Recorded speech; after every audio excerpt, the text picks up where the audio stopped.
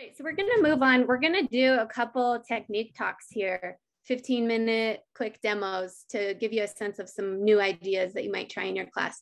So we have Perle here, who has this board game that's been created called Snouts and Tails to help students apply to clinical situations. So I will turn it over to Perle. Hello, can you all hear me okay? Yes. And in the background, I took some of your prompts, and here is Snout and Tail in the background in all of its glory. So I am gonna share my screen. Here we go. And present. We're still doing okay? Yep. All right, so thank you for the introduction. My name is Perle Zhitnitskiy. I'm a veterinarian by training. I guess I'm also in the group of people with an accent. I'm originally from France, but currently I am an associate professor at the College of Veterinary Medicine at the University of Minnesota. And I do pigs only because pigs get sick too, and they need doctors. So that's what I do. And I teach students as well. And so I'm here to present some of, one of the games that I use with my student. And this one was named by the student Snout and Tails. And you'll see why in a minute. So I guess the rationale behind it is that, I think we all are believers that games in general are a very good way to teach our students. And I'm sure you're all familiar with the co-op learning cycle where students do something, they need to reflect on it, conceptualize it, and then plan their next move. And I think that's what I was trying to at least get my students to do with this board game. And so maybe we have other health sciences educators in the meeting today, but I remember when I was training as a student, thinking about medicine names, and especially antibiotics, and how difficult it was for me to remember them all, and actually to pick one or two for a clinical application was very, very difficult. And so our program is 4 years. Our students see the pharmacology concepts, or like how antibiotics work in the body of the animal, and which different family of antibiotics we have, and they see that in their second year. And I get small groups in 4th year in their clinical rotation, and my job is to apply that in clinical scenarios.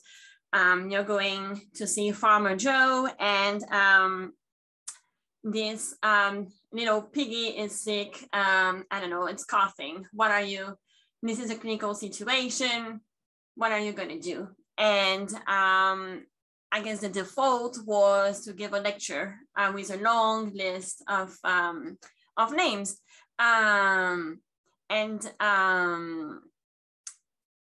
That was not very successful, spoiler.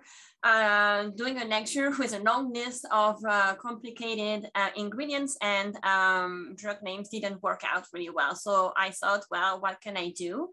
And we have a wonderful faculty community at the U. I see that there are a few people in the chat where I have other fellow professors at play and tell me, well, why don't you try to create a game out of it? And that's how Snout and Tails came to be. So here is the board on your screen.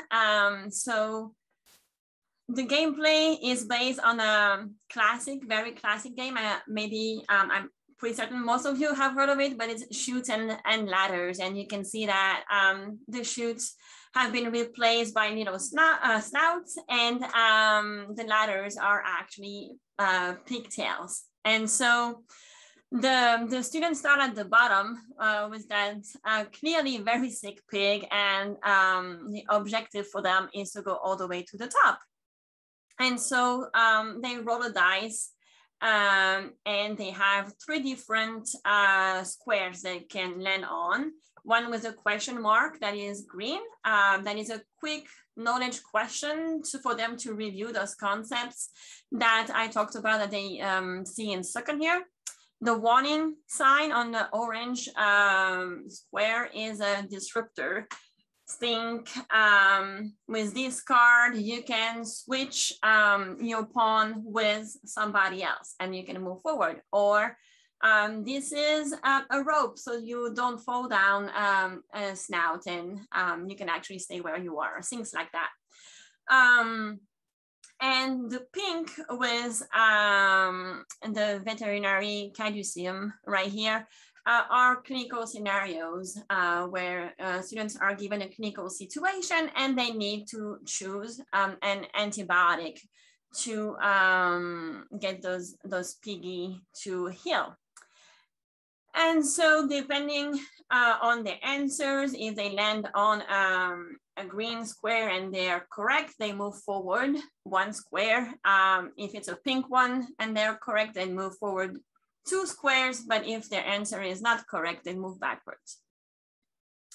And so it's a race basically where the first student that comes at, that ends up at the top wins.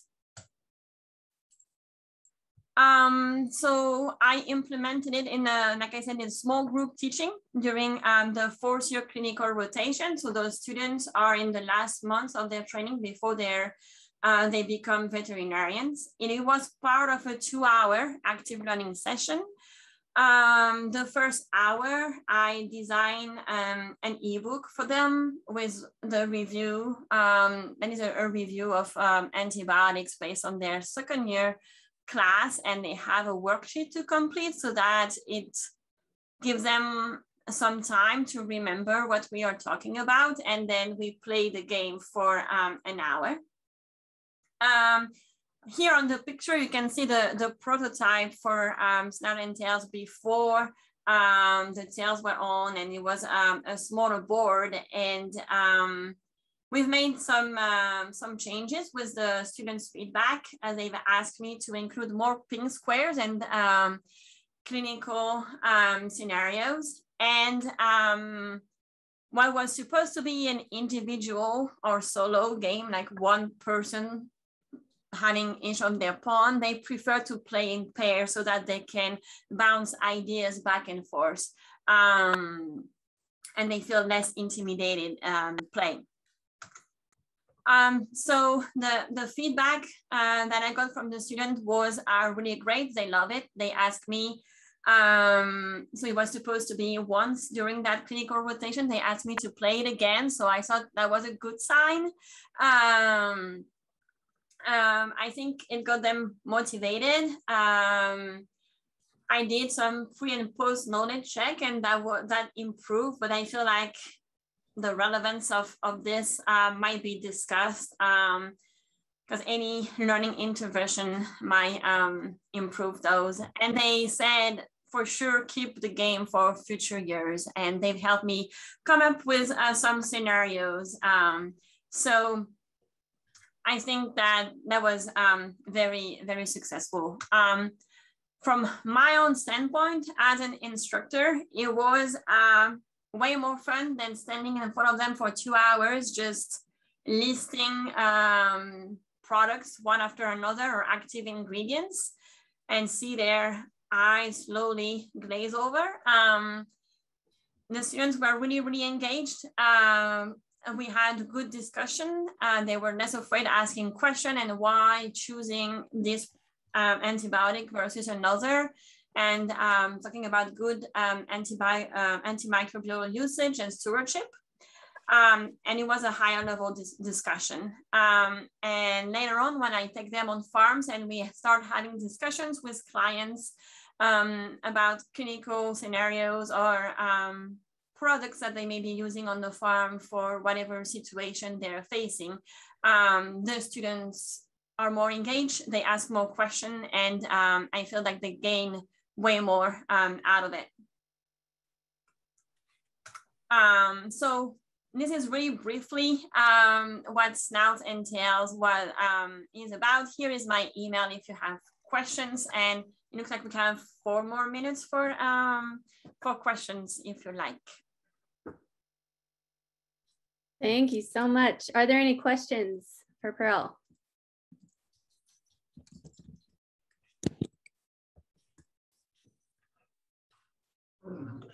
I was kind of wondering if you had like details of how you created that. I know you gave what the color of squares was, but I don't know if you have any other. Yeah, so there have been some games that were a little bit similar, developed in medical education. So with some of those cards and questions. This one was really based on shoot and ladders. The orange cards came from Monopoly, right? When you land on chance and you have to pick that card up. So that's how it came up. We also have a great team of instructional designers at the U who helped me, played with me, and figure out if it was working fine. And that's how we came up with the appropriate number of squares to move forward and backward, so that the game, there was really the game aspect to it. It was not just a quiz, you know, disguised as a game, because I think then that would really demotivate the students. So that's great. Does that answer your question? Yeah. I took some of the question from one of the final from my colleague in second year, and the students never realized that. Yeah. In the end, there's a question in the chat from Deborah. Do you supply the answers to what's on the cards? That's a great question. Yeah, I didn't mention that. So the green card have the questions at the bottom. They're just upside down. They have the question on one side and the answer on the other side. So they don't really need me. And I ask another team, since now they really are playing with a teammate to ask the question. And for the pink card, they are open-ended, and because there are several options, actually there is, you know, it's a clinical scenario, so there is some flexibility. There are some answers that are wrong, but they can be multiple answers that will be correct. I am here in the room to kind of lead the discussion, and more often than not, it ends up being a discussion among all of the students as to like, why would we choose that or not, and what may happen. I love that. Thank you. Any other questions for Perle? There's some comments in the chat of instructional designers saying, I'd love for a faculty member to approach me with a project like this. It was a lot of fun. It was a lot of fun. And actually we have somebody from the library who designed the little ponds with a 3D printer. So everybody had a lot of fun. So it was good to do something a little different. Amazing.